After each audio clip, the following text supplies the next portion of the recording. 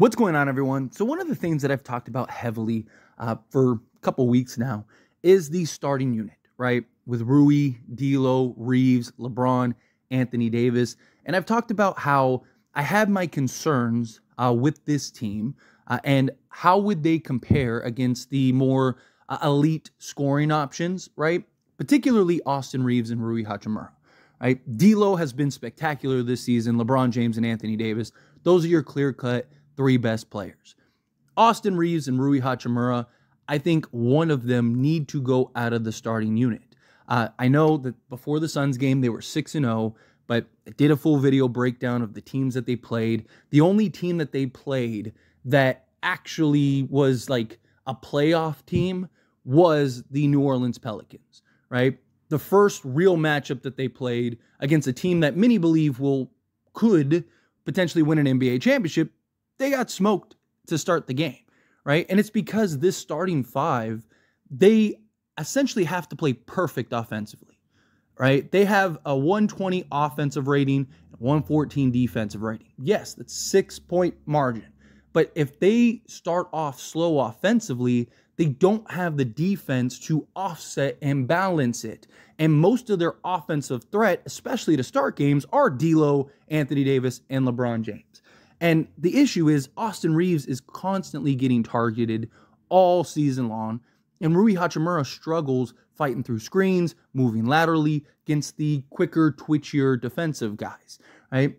The teams that the Lakers ended up beating were teams like the Spurs, the Pistons, the Portland Trail Blazers. They did beat the Knicks, but the Knicks were missing Julius Randle, OG Anunoby, several pieces that were and could have made a real difference in that game, in that matchup, right? Again, I love Rui. I love Austin Reaves.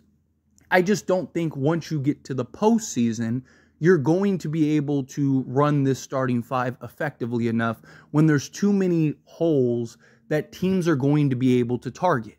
Because once you get to the postseason, now you're playing nothing but good teams. Now you're playing nothing but teams that have elite offensive scoring talent, right? And so, for example, you saw in the Suns game, right? Rui matched up against Kevin Durant.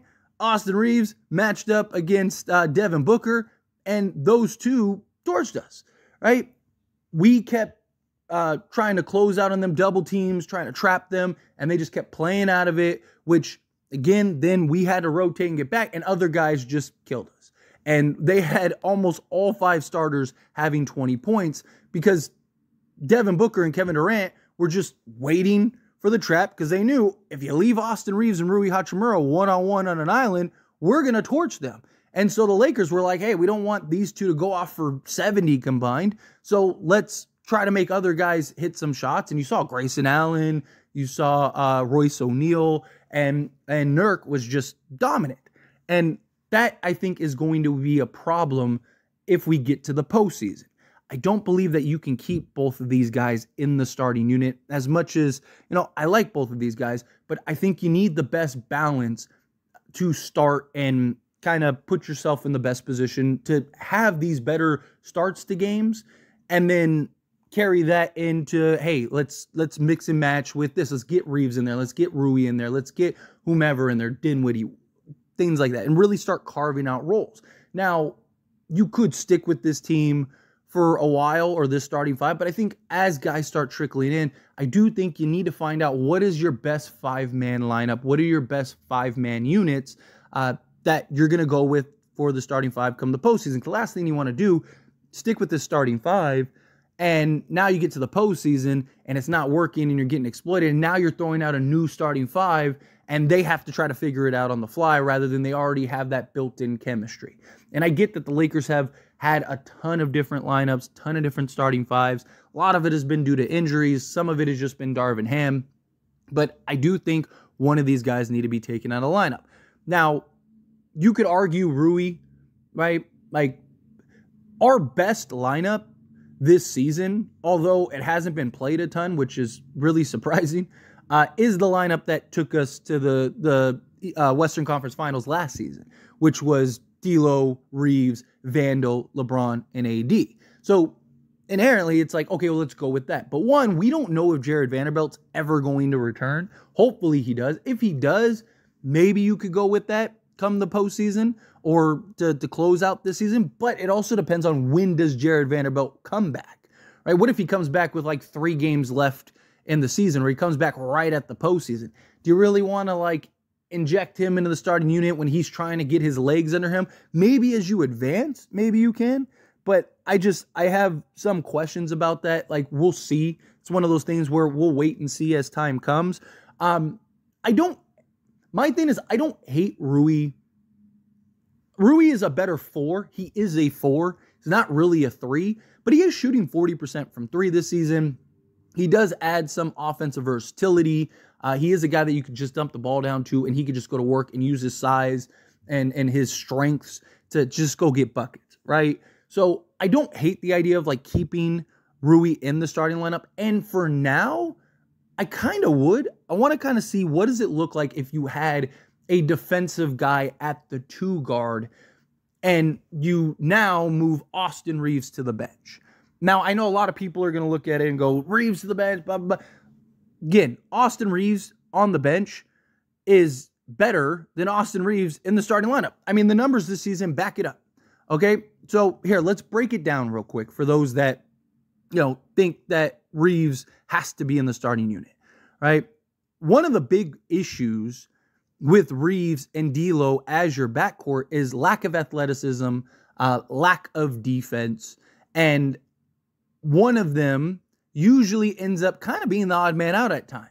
There are times where like Reaves and D'Lo both thrive, but you see a lot of times where Reaves, like D'Lo's cooking early, AD's cooking early, LeBron's doing his thing, and Reaves is just kind of getting a couple shots up, right? But you look at a game, a great example is like the Boston game. Reaves played fantastic in that game, but he was able to get the shots and the reps up. He can't really do that in the starting unit. One of the reasons he is better in the bench unit over the starting unit is because he gets to kind of just be Reaves in the bench unit. He is needed as that scoring threat. So he gets to kind of have the ball and just go rather than him just kind of being spot up at times and got to kind of pick and choose his spots. And then at times he gets tunnel vision because he's like, okay, I need to go get mine. I haven't shot in a while. And then you run into this like he just is missing Anthony Davis wide open, things like that. But if you look at Austin Reaves this season, for the season, he's played 59 games. He started 34 games. So literally a third of the games this season, he has actually came off the bench, which means we have a good sample size for both, right? So as the season, for the whole season, he's averaging 15.7 points, 5.4 assists, 3.9 rebounds. We'll round it up because it's 0.9. So 1 steal, I'll round it up half a block, shooting 86.5% from the foul line. He's shooting 58.1% from 2-point range, 56.6% EFG. Three-point percentage, 36.4 on 4.8 attempts. Now, if you move to the bench unit, Austin Reaves is averaging 15.4 points, 5.3 assists, and 4.4 rebounds in the 25 games or whatever it is that he's off the bench. It is 25 games that he's been off the bench. That is, again, excellent. And he has a true shooting percentage off the bench of 61.8, an effective field goal percentage of 56.7. His three-point rate is 42.6, and he's just better in every statistical category. So he's giving you the exact same production, right? So 15.4 points compared to 15.7. He's generating 5.3 assists, so you still are getting the playmaking Austin Reaves, right? You're still not losing that I don't really think he's a playmaker, but he's averaging 5.4 assists compared to 5.3. So it's the same assists. He's basically averaging the same exact stat line. He's actually averaging more rebounds, but he's doing it on far better efficiency. Why? Because one, he's not going up against the, stronger defensive players. 2, as I mentioned earlier, he gets to be Austin Reaves. He doesn't have to, kind of conform with the other guys of like a Rui and a D'Lo. He's now, instead of being the 4th or 5th scoring option, he gets to be the primary one. And you put him into the bench role, kind of leave Rui for right now, and then I would move somebody else into the 2 spot and kind of just let Reaves just go ham. Let him go to town, right? So the question is, who do you replace Austin Reaves with? Well, you could go with Max Christie. And Max Christie does make a lot of sense because his versatility on the defensive side, he's been able to knock down the 3 ball, although it's primarily the corner 3. He's actually like super elite in the corner 3-point shot, but pretty much everywhere else he struggles at times. My problem with Max Christie, and again, I love Max Christie. I'm probably the highest on Max Christie out of anybody on this roster. I think Max Christie, at worst, will be like a premier 3-and-D guy in this league. At best, he might be like a smaller Paul George. Like, he's shown the flashes and skills for only a second-year guy. He's also 20 years old. That's where my concerns lie. Him being a 20-year-old player in his second year, you see that at times.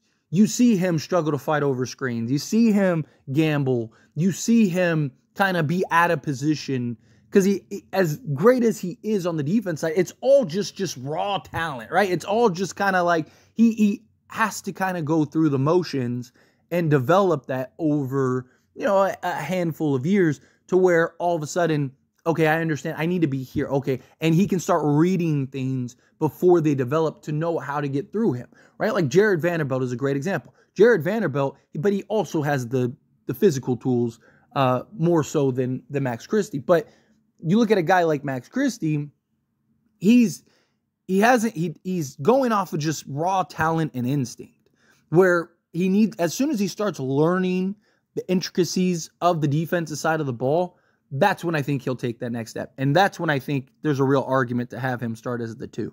Again, you could do it during the regular season. I just worry about the postseason. You having him be a target and teams really putting him just kind of through the vacuum. Problem is there's not a lot of options at the 2 guard for the Lakers. And that's the problem. It's like, okay, if you move Austin Reaves to the bench, who do you replace him with?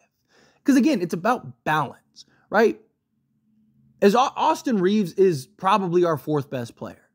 But it's not just so much about putting your 5 best guys on the basketball court, right? It's about putting the 5 best pieces on the court that are going to give you and yield the best results and have the best balance, right? So it's not that I'm like, oh, Austin Reaves is, your 7th best player or anything like that. No, I think Austin Reaves still has a lot of great in him. He's had his struggles this season, but he's had a lot of good moments.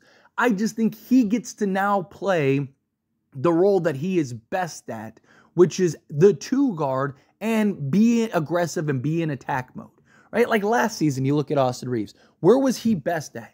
In attack mode, being aggressive, having the ball in his hands, right? Like he can do that off the bench. You can't do that as much in the starting unit. And for Austin Reaves, it's about the minutes he plays. It's not so much about the starting or bench. So to me, I think you could go with the Max Christie. Another option would be like a Spencer Dinwiddie. Although, like, what is Dinwiddie's role right now? It's driving me insane. Because it's like, you got this guy who's a versatile combo guard that can make plays, hit shots, create for himself, create for others, and yet you just have him relegated to being a spot-up corner 3-point shooter. That drives me crazy. And my concern is that if you move him to the starting unit, that's all he'll be. I'd like his athleticism. I'd like his defense. I'd like him just to help in that regard. I also think he'd help with the rebounding. One of the big issues with the rebounding, I did a whole video this morning about that. Go check that video out after this one. But one of the big things and the big issues with the rebounding is we just don't have the foot speed and quickness to go get those long rebounds, right? Like you saw it in the Suns game. It's a perfect example, right? Like they were just tracking down those balls and getting them. I mean, even LeBron said as much. Us as guards and forwards, we got to do a better job of tracking those balls down. And it's because the issue is we just don't have the foot speed. Rui isn't super quick to get into point A to B. Reaves and D'Lo aren't that. Like, Spencer would help in that regard, but I don't think his role in the starting unit would be what we need it to be from him. And so for that reason, I don't think that he should be in the starting unit. Plus, I really like the idea of Spencer Dinwiddie and Austin Reaves as your backcourt off the bench. I think if you actually let Spencer Dinwiddie play the point guard off the bench, and then you let Reaves be the 2 guard, you might have, if not the best backcourt duo off the bench in the league. Like, because you're talking about 2 guys that are starting level players coming off the bench and can both go drop 15 plus. But you got to let them play their role. Let Spencer Dinwiddie be on the ball. Let Austin Reaves be your scorer, right? I think you'd have a lot of success. And then those 2 can kind of develop that chemistry and build that into the postseason. I kind of like that idea. So what would be another option? Taurean Prince. Believe it or not, Taurean Prince is like the 5-man unit of like Prince, Rui, D'Lo, LeBron, and AD. Actually is one of the better starting 5s. I just don't want... Darvin Ham already plays Taurean Prince far too much and has Taurean Prince playing far too big of a role. I don't like the idea of Taurean Prince, so I'm going to leave him out of there. I think you go with Cam Reddish. Again, I would love Jared Vanderbilt. One, we just don't know when Jared Vanderbilt's going to return. And 2, Cam Reddish is a slightly better offensive player. But the Lakers did an excellent job of getting Jared Vanderbilt to be a viable offensive threat out there on the court, right? They had him constantly in action. He was constantly being the slasher, the cutter. Right? He wasn't just relegated to standing in the corner. He was moving a lot off ball. I think he could do a lot of the same things with Cam Reddish, but also Cam Reddish is a slightly better 3-point shooter. Not by much, but slightly better. But also Cam Reddish gives you that size, that versatility, that point of attack. He can play the 2 guard, right? And now you keep your size. Your smallest guy on the court would be D'Lo, who's 6'3", 6'4". Everyone else is 6'8" or bigger. And you now have that guy that does have the foot speed, that does have the athleticism, that can put pressure on the opposing team. I just think that would be a better look. To me, I think you kind of just like give that a look, see how that works, especially with Rui. Like I said, he's shooting 40% from 3-point range. If he can maintain that, I think you'd have enough between D'Lo, Rui, LeBron, and AD. I believe you have enough offensive firepower to offset Cam Reddish. And then if you can make Cam Reddish play the role that Jared Vanderbilt played, where he's constantly moving off ball and constantly being that cutter and that threat with his size, his speed, and his athleticism, I just think you'd be in such advantaged states constantly. And I just think that would be the best course of action right now. Give that a look, see what that looks like. If Rui is still kind of the weak link and they're targeting him and stuff, then maybe you make that adjustment, or maybe you put Reaves back on the starting unit. And if Jared Vanderbilt comes back, you kind of go back to the starting 5 that you knew worked. There's always options, but I do like the idea of the size of that unit. Right? You're talking about, like I said, 4 guys that are 6'8" or bigger, and then you have athleticism, you have versatility, you have a little bit of everything. I really like that. But anyway, as always, this is a discussion. I pass a question on you. Let me know your thoughts and opinions down in the comments below. What do you think? Do you agree with me? Do you disagree with me? Do you think that Reaves should go to the bench? Do you think, no, he should start? Again, it's nothing to do with Reaves in particular. It's just, again, it's more so the fit, the role, all of these factors, the efficiency off the bench compared to starting. There's several reasons that are just, in my opinion, much more, like all signs point to like this is the best option. And, I just think that would give us the best result. But anyway, again, love to hear your thoughts and opinions. Let me know down in the comments below. That being said, if you haven't liked this video, hit that like button. Helps me out a lot. Lets me enjoy these types of videos. Truly appreciate it. Not subscribe to the channel, hit that subscribe button. Turn on the bell notifications. Appreciate y'all. See you in the next one. Thank you.